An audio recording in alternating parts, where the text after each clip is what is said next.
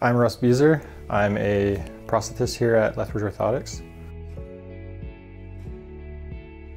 I've been here just over 2 years. I was encouraged by some family members to look into orthotics and prosthetics, although they didn't say prosthetics. And once I shadowed orthotics, I thought, that was what I wanted to do until I was able to shadow for prosthetics and really fell in love with it and the patients and just the whole aspect of giving back. I get to give the patients something back where it allows them to go about their daily life and function just almost like anybody else. There's a 10 or 11-year-old boy. He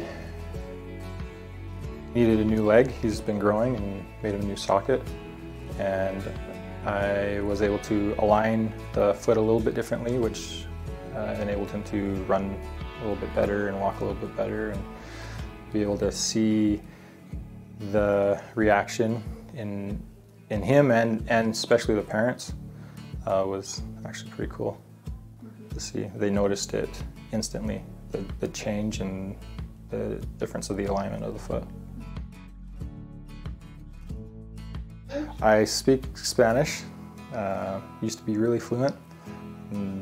Whenever I can practice it, I practice it with some patients. I live out in the country on an acreage. My hobbies are weightlifting and hunting, fishing, golfing, just anything that can get me outdoors.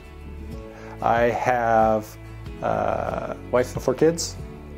My oldest is now 10 and my youngest is 5 months.